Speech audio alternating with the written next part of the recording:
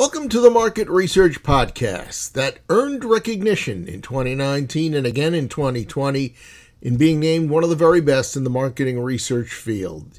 This is Research Business Daily Report, our video cast or video podcast, whatever you'd like to call it. Nonetheless, it's a service that has delivered the top research news day by day, Monday through Thursday, most weeks since its inception in February 2012. And it is recognized today as the research industry's only daily research video report.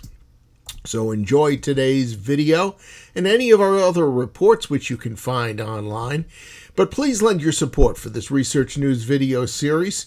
You can see on the screen to your right exactly where you can go online to do that. My name is Bob Lederer, and I'm in my 26th year as the respected voice in market research. Without exception, every research agency can vividly remember how its business crashed and burned in the first few months after the coronavirus hit last March.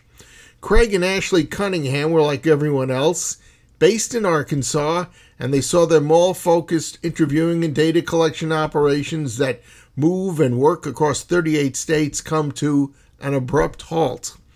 But not long thereafter, they actually received some ideas about how to pick up and continue their business from the managers of many of the malls that they operate out of.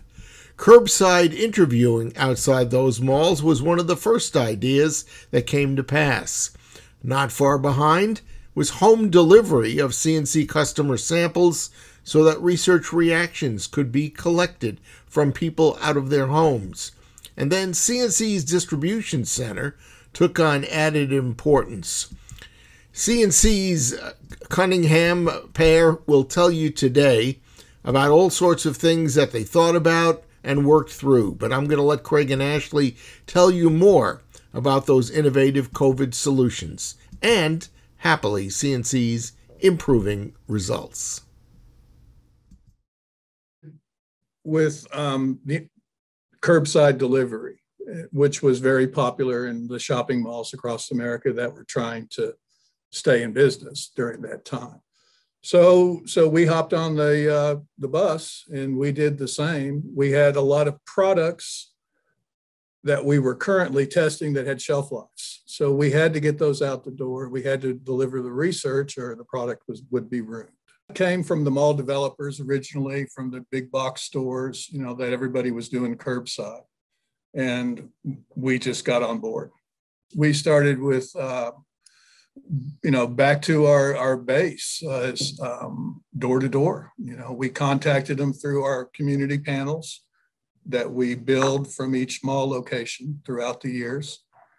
We recruited people that were in our database and asked if we could drop products off or come interview them outside in their yard, and that's basically how we got by.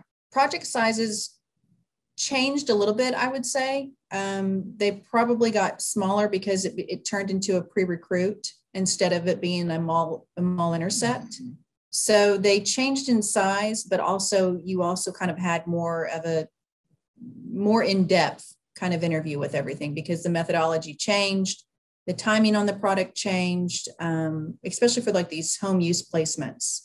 So you were getting more time out of these respondents because they were at home longer to use this product. So diaries were longer, follow-ups with them were longer. So the project size, the sample size might have changed, but the quality of the project probably increased a little bit. Well, 2020 took off. I mean, it was great in January, February, and half of March. Mm-hmm. And then it hit us, and we were pretty much dead in the water other than finishing up projects that were in the field for about a month and a half to 2 months. Mm-hmm. And then the new methodologies came around, the curbsides came around, and we picked right back up where we left off. And, since the vaccine has come out, we see an increase in business every month. We saw when the pandemic hit that clients had a lot of product that they were holding and they needed a place to store it. They didn't know when they were going to be back into their facilities. and we didn't know when we were going to be back into ours. So with us being in Arkansas, we had this large office building. Downstairs, we had about 4,000 square feet that we could utilize. And so we started having products being shipped here and being held here. We would get a project, we would recruit it, and we would become just a distribution center. We would send the product directly to the respondent because some of our offices weren't open and working yet. So all of our staff was working from home, really. And here in Arkansas, we weren't really affected that much at that time. Yeah. So we were kind of business as normal here with, wearing masks and social distancing. Those were our kind of precautions that we put in place. So we utilized our space down there to send out product nonstop for all of our clients to get their projects still going during this kind of unprecedented time where we didn't know who was going to be open and who was going to be closed, but we could get that product to the respondent. I think, pre-recruiting, we encourage that, mall intercept is on the comeback. We see each month, we see more people than the following month as foot traffic, as so our leasing reps tell us. One more thing that will be a challenge is to rebuild our workforce. We never laid off our salaried people. We kept them on all the time. But hourly people, when we didn't have work, we didn't give them hours. So, we're rebuilding right now. Every week, there's 15 or 20 new hires. So that's going to be the big challenge moving forward. Our hourly wages have gone up quite a bit, and they're continuing to go up. And it's structured that way through the government as well as just the supply and demand.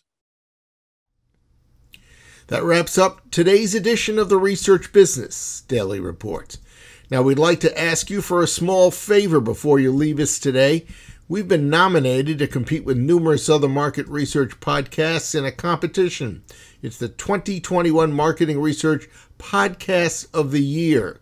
If you look at the description box directly under today's video, you can see a link that you can click on that will take you to a page where you can cast your vote.